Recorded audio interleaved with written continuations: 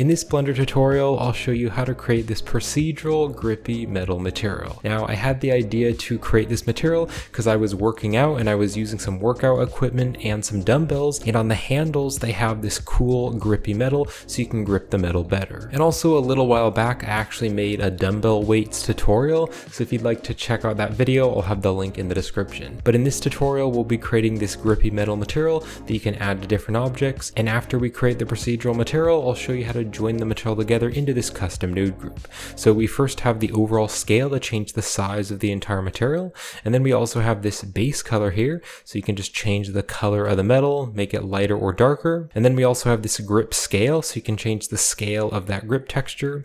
Then we have the grip sharpness, so if I just zoom in here and then change the grip sharpness, you can see if I turn it up, you can see the grippy parts are going to be sharper and kind of come out more.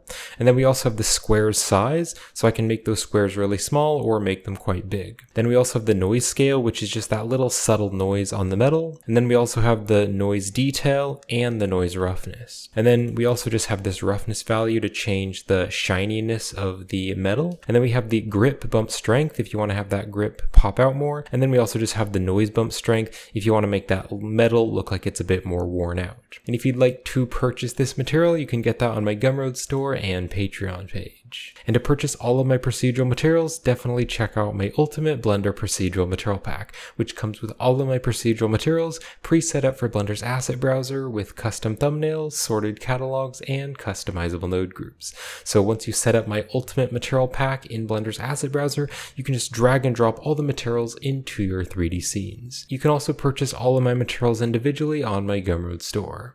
And to learn how to create any of my procedural materials, definitely check out my Blender Procedural Material tutorial playlist. The links are all in the description. So real quick, I'll show you what I have set up in the 3D viewport if you want to set up the blend file the same way that I have. So I went to the add menu and I just added an icosphere, and then right behind me, if you click on the little add icosphere settings, I turned the subdivisions up to 6 so it is nice and smooth, and then using the object context menu I shaded the object smooth.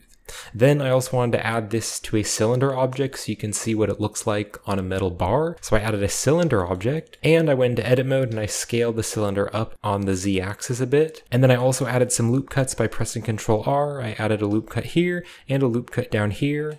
And then I also went here to the face select. I select this face. I hit the I key to inset the face. And then also down here, hit the I key to inset the face. And then I went back to object mode. And then we can also use the object context menu and shade that smooth. So now you can see we can shade it smooth and the edges are smooth there because of those loop cuts. And then also I pressed Ctrl 1 to add a subdivision surface modifier with one level. And again, you can see by adding the loop cuts there, it makes the edges sharp. And also I would add a few more loop cuts just to make that a little bit sharper there on the top and bottom. So then in object mode, I moved these objects over, and I also wanted to scale them down to a better size. So I scaled them down to like a 0.3, and then I pressed Ctrl A and just applied the scale.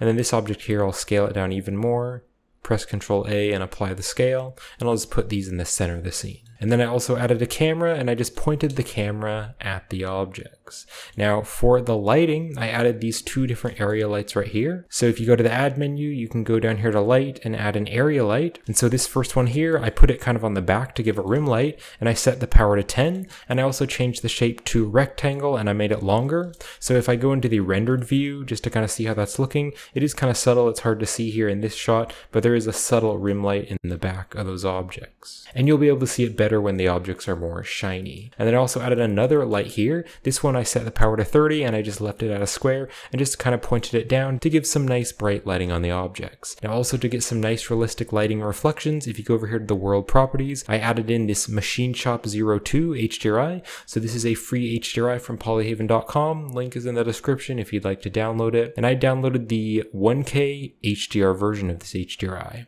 So once you download the HDRI, you can click on the yellow dot next to color. You can choose environment texture, and then you can click on the open button and open up the HDRI. And I also just set the power to 0.8, so it's a little bit less bright. Now also, if you go over here to the render properties, I am using the Cycles rendering engine, but you could definitely use Eevee if you want to, but I'm going for realism, so I'll use Cycles. And then also, if you open up the film tab here, you can choose the transparent button if you want to set the background to transparent so that the background isn't quite as distracting. And then also, if you open up the color management, I'm going to use the view transform of filmic and the look to very high contrast to pop out the colors and make everything more contrasty and saturated. So I'm in the shading workspace, so I have the 3D viewport right over here, and I'm in the rendered mode just so I can preview the material. And right over here I have the shader editor. So I'll just click on new to add a new material, and I can just rename this to Grippy Metal. And then also I can click and drag right here, and I can drop the material onto this object as well, or just add that material so they both have the same material. And then I will also be using the Node Wrangler add-on in the video to preview the different nodes. So if you don't have the Node Wrangler enabled, you can click on edit, you can go to the preferences, and then over here in the add-ons tab, if you go to the search, you can search for Node Wrangler and just checkmark the Node Wrangler add-on. So the add-on is built into Blender, and I'll show you how to use it in the video. So we can just close Blender's user preferences. So let's now start by creating the material. So I'll go to the add menu, and for the base texture, I'm going to search for a brick texture. And then let's also Control Shift and select the bricks texture just to preview it. Now before we change the settings of the brick texture, you can see it's not placed on the objects very well. And so I'm going to do a few things to fix that. So I'm going to select the brick texture, and I'm going to press Control T. That is going to add the texture coordinate and mapping nodes. Now usually with procedural materials, I like to use the object coordinates because the object coordinates place the texture on the object more evenly. However, for this brick texture, the object coordinates really isn't going to work that well because it'll only work well on one face, but then the other faces you can see it'll be stretched. So I'm instead going to be using the UVs of the object, and then we'll be UV unwrapping the object so that you can actually see the texture really well on all the object. So this icosphere that we added on default is already pretty well UV unwrapped. You can kind of see the texture all over, but this object here, I do want to UV unwrap this. So I'm just going to go back to solid view, and then I will go into edit mode. So I'm now going to add some seams to the object. So I'll click here to go to the vertex select. I'm going to hold down the Alt key and just select that loop right there on the end. And then I'll go down here to the bottom, and I'll Shift Alt, select that loop right there. And then I can just find one of these spots. So I'm actually going to do it on the back so you can't see the seam, and I'll hold down the Shift key and I'll select that one and that one, so those vertices, and then also hold down the Shift key and select those two. So basically we have a cut around the bottom, then we have a cut going up, and then we have a cut around the top. So we can cut out the mesh and open it up, and that'll be a great way to UV unwrap it. So right now, because we have all those selected, we can hit the U button and we can click on Mark Seam. So now you can see that those spots are red because they have seams. And then if you select everything again, you can hit U, and let's just click on Unwrap. Now real quick, I'm going to show you the UV unwrap. So if I go back to previous, real quick, I'm going to go here to the UV editing workspace, and you can see this is how it's looking. So the bottom and the top and also all of the edges are all opened up. So that is going to be a nice UV unwrap. Let's go back to the shading, and I can go into the rendered viewport mode just to see how that is looking. And so now we can change some of the brick texture settings. So the scale here, I'm going to turn this to 60, so there are a lot more of them. And then I want to make color 1 and color 2 the same color. So I'm just going to click and drag, and I'm going to drop color 1 onto color 2. And then the mortar here, I'll leave to black. Now right here on the mortar size, I want to make this bigger, so I'll turn it to like a 0.3, so it is bigger. But then this mortar smoothness value, if I click here to make it bigger, I'll turn the mortar smoothness to like a 1, so you can see that better. And then this brick width and row height, I want them to be the same, so I'll turn this bottom one here to a 0.5 so that the row height is 0.5. So if I zoom in here, you can see they're all the same size. And then also this offset here, I don't want any offset, so I'll turn the offset to 1. So now it's kind of just like this checker texture. Now I want to make this more contrasty, so I'll go to the add menu, and I'm going to search for a color ramp. And we'll put the color ramp here after the brick texture. Now if we drag the white tab or the black tab together, that is going to make it more contrasty. So we'll be using this in a moment, but I first want to show you what it's actually going to do. So I want to put this into the bump so that it actually makes the texture look bumpy. So we can take the color ramp color, and let's put that into the normal. And then I can Control Shift and select the principled shader. Now you can see there's some weird shading issues, and that's because we we need to convert the color ramp data into normal data. So we'll go to the add menu and we're going to search for the bump node, and let's put it here between the color ramp and the principled shader. And we want the color ramp color to be going into the height value, and that way it'll convert it to bump data. So you can see it looks very bumpy now. So now I can change the color ramp and show you what it does. So you can see by dragging the color ramp, it's going to make it more contrasty, and so we can actually control how that's going to look. So I'm going to drag this white tab over here to kind of flatten the top parts, and then I'll drag this black tab over here to kind of make the squares smaller. So that is looking quite nice. And then also I want to change a few more settings. So I want to make it metallic, so we'll turn the metallic value to 1 so it looks like metal. And then also here on the base color, let's just kind of make this a light gray color, so something like that. And also this roughness value, for now I'm just going to turn it way down so it's a bit more shiny so that you can see it better and it looks more like metal. So that is definitely looking like metal now because it is shiny. Now there is a problem with this, and that is that the squares are not diagonal. So to fix this, we're going to go back to the mapping and we're just going to rotate the texture. So here on this mapping, I'm going to take the Z value and I'm going to rotate it. So I'm actually going to type in 45 to rotate it by 45 degrees. And now you can see that it's actually rotated over. And so it kind of looks like that grippy metal on some workout equipment. So now I also just want to add some overall noise to the texture, because if I zoom way in, you can see it's quite shiny and it doesn't really look very realistic because it's kind of too perfect. So I want to add a bit of noise to the texture. So I'll go to the add menu, we're going to search for a noise texture, and let's put this here underneath the brick texture. And then we can take the texture coordinate, and we actually want to use the object coordinates. So we'll put the object into the vector of the noise texture, and then I can control shift and select the noise texture to preview it. And also later on in the video, I'm going to want to change the overall scale of the noise. So let's take this mapping, I'll press Shift to duplicate it, and we can drop it down here. But then this Z value, we can just turn that back to 0 because we don't need to rotate it. So now let's change some of the noise texture settings. So I'll turn the scale to like a 60, and let's turn the detail to 15 so it's very detailed, and the roughness I'll turn that up to like a 0.7 so it's nice and detailed. So now I want to put this noise texture into the bump as well. So to add it in, we can duplicate this bump node with Shift D and drop it here, and the normal can actually go into the normal. So this way, we now have this height value that we can add data into, and that way we can mix multiple bump maps together. So let's put the factor into the height value, and then I can control shift and select the principled shader. Now it's way too strong right now, so this first bump strength, which is controlling the noise, let's turn that down to like a 0.1. So now if I zoom in really closely, you can see there's some subtle bump there. And then also this bump is a bit too strong as well, so I'm going to turn this way down to like a 0.25 so it is less strong, and that is looking much better. Now I also want a little bit of variation in the roughness so that some parts are more rough and other parts are more shiny. So let's take the noise texture factor and I can put that into the roughness. Now I want to control that better because it's actually a bit too rough right now. So we'll select the color ramp, we'll press Shift D to duplicate it, and we can drop it here after this roughness, so after the noise but before the roughness value. And let's just drag this out so that we have a bit more space. And then with the color ramp selected, I can hit the backspace to reset the color ramp. Now, if I make the color ramp values lighter, it'll be more rough, or if I make the color ramp colors darker, that's going to make it more shiny. So I just want to have these both be kind of like a mid-gray color. So this color here, I'm going to make it kind of like a light gray, something like that. But then this white color here, I'm going to make this one kind of like a dark gray. And if you want to use the same hex values that I'm using to get the same color, then on this first one here, you can go to the hex value and you can punch in A9, A9, A9.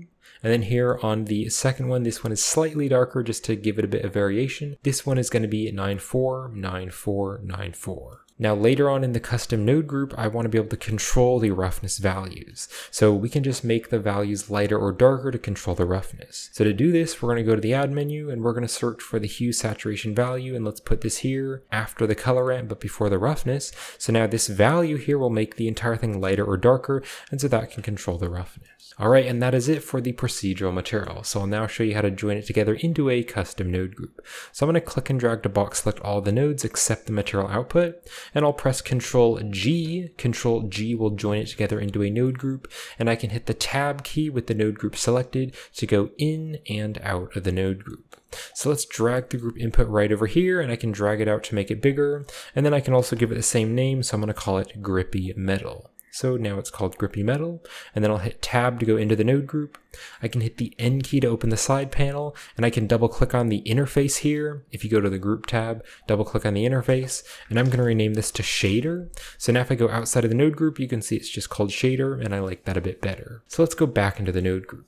So if we go over here to the left side, we have this group input, and we can plug values up to the group input, and then we can control those values outside of the node group. So the first values that I want to control is the overall size of the material, and both of these mapping nodes are controlling the scale. So I want to put this scale value here into the extra socket here on the group input, and then this mapping here, I want to put the scale value into the same exact socket. And this way, this one single value will control both of the scale values. Now if you click on the scale here, you can see it's 3 values, but I just want it to be 1 value. So on the type here, let's change it to float, so it is 1 value. And then on the default value here, we'll turn that to 1, and then you still can't see the texture. That's because we need to go outside of the node group, and we need to turn the scale back to 1. Alright, so let's go back into the node group. Now I'm also going to drag the group input way over here, and we have this base color here, so I'll put the base color into the extra socket so we can control that. And then I also want to control the grip scale, so if we drag this back over here to the brick texture has a scale value, so that'll just control the grip. So we'll put the scale into the extra socket here. I can click on this and rename it to grip scale there on the side panel. And then I want to control the sharpness of the grip. So if I zoom way in here so you can kind of see that better, this mortar size here, I can make it bigger or smaller to make that bigger. So let's take the mortar size and we'll put that into the extra socket. And I'm going to rename this one to grip sharpness. Now we can also use this mortar smooth value to change the size of those bricks, or in this case it's going to be the grips. So I'll take the mortar smooth and put that into the extra socket, and I'll rename this to square size. Then I want to control some of the noise settings, so I'll drag this down here, and let's put the scale into the extra socket, and also the detail into the extra socket, and the roughness into the extra socket. And then I'm going to double click on these and just add the word noise to them. So noise scale, and noise detail, also noise roughness, just so we have more control over that. And then I want to control the roughness of the material, so we'll drag the group input back up here, and this hue saturation value will make it lighter or darker, so that'll control the roughness. So I'll put the value into the extra socket, double click on this, and I'll rename it to roughness. And then I finally want to be able to control the bump strength, so let's drag this group input down here. So this first one here, this bump strength is going to change the noise, so we'll put the strength into the extra socket, double click on this, and I can rename it to noise bump strength. And then this one here, that is going to change the bump strength of the grip, so I'll put the strength into the extra socket, and I can rename this to grip bump strength. Alright, let's drag the group input way back over here. I can hit the Tab key to go outside of the node group, and hit the N key to close the side panel. Let me just zoom out here, and we can now review the final material. So we have the overall size of the material, and then we also have the base color, so you can make whatever metal color you want. We also have the grip scale, we also have the grip sharpness, and actually if you turn the grip sharpness up a lot, that actually looks pretty cool. That's kind of like a variation of the grippy metal. And then we also have the square size, so that's pretty cool as well. We also have some noise settings, so the noise scale and the detail and roughness. And then we also have the roughness of the material to make it more shiny or make it more rough. And then we have the noise bump strength if you want to make it look really worn and old. And then also the grip bump strength. So that's going to be it for this tutorial, so I hope you enjoyed this, and thank you for watching. And if you'd like to purchase this material and help support the channel, you can get this material on my Gumroad store and my Patreon page. And to purchase all of my materials, definitely check out my Ultimate Blender Procedural Material Pack, which comes with all of my procedural materials pre-set out for Blender's asset browser with custom thumbnails, sorted catalogs, and customizable node groups. You can also purchase all of my materials individually on my Gumroad store, and if you'd like to purchase packs of just 10 materials, you can also check out my Blender Procedural Material Packs.